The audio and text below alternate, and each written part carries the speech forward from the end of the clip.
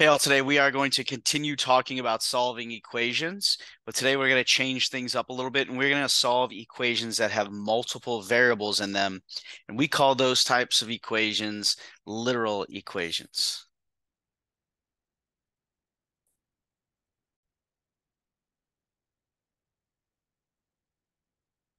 So here I have an equation.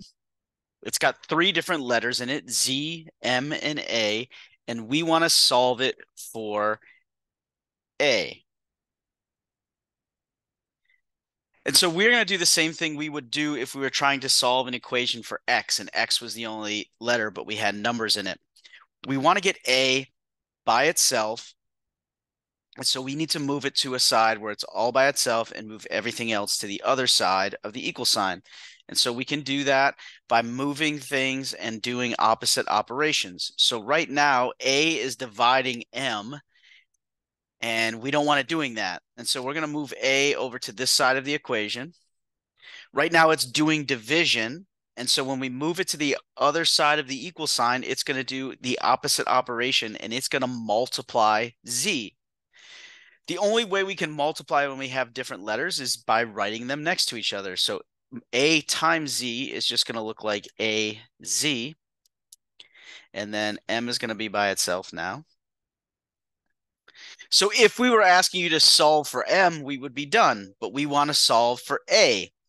And so now we need to move this Z away from A. Right now, Z is multiplying A.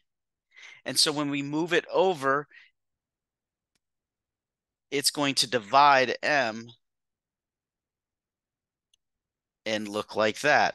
We can't go any further. We can't actually combine any of these things because they're different letters. All we're doing is trying to get A by itself. So we're getting letter A by itself.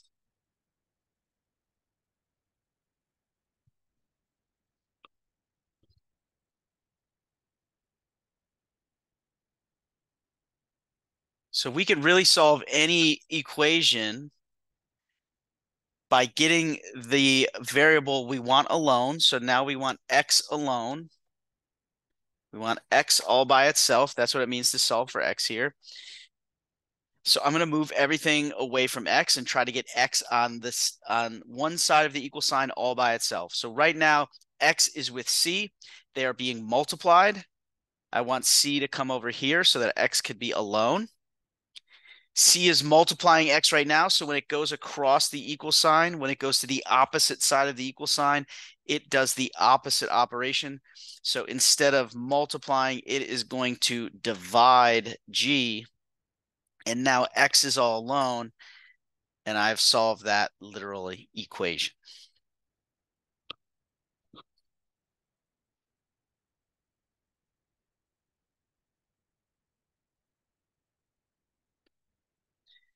So even if we make this look a little more complicated and we add more letters and maybe more operations, we still do the same process. Here I want X alone. And so that means I want to move anything that's with X on the same side of the equal sign. I want to move it to the other side of the equal sign. And I will sort of start from the things furthest away from X. So I'm going to move this plus Y. This plus Y is going to come over here.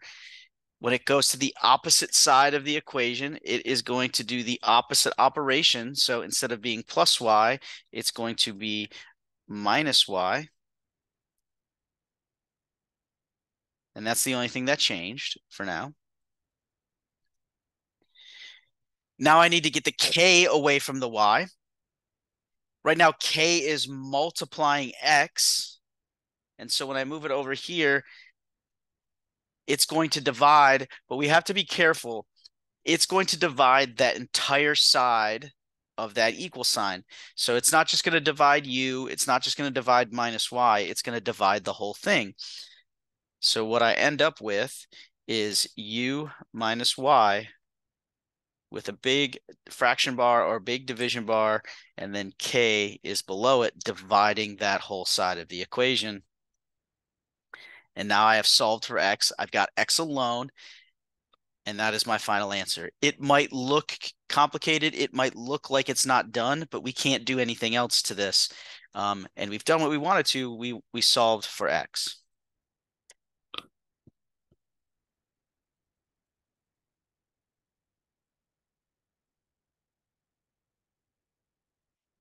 Here we're solving for x again. We want to get x alone. This time we have a proportion. We did proportions where we had numbers and one letter. We can do the same thing that we did with proportions here. We can multiply the top of one side by the bottom of the other. So I'm going to multiply C times R. And when we multiply two letters, all we can do is show that by writing them next to each other.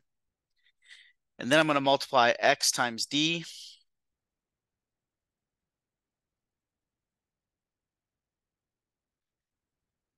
And the goal here was to get X alone. We want X alone. We're solving for X. And so right now I have X times D. So I need to move D to the opposite side of the equal sign. It's multiplying X. So when it goes to the other side, it's going to divide the entire other side. It's going to do the opposite thing. When it was over here, it was multiplying. When I move it to the opposite side of the equal sign, it's going to be dividing, doing the opposite operation. We have X alone. And so we've solved this equation.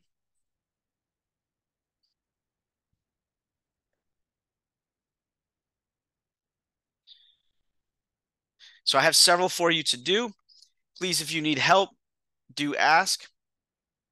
Well, while you're working, before you get to the end, get your question asked as soon as you have it. Take your time on these, and good luck.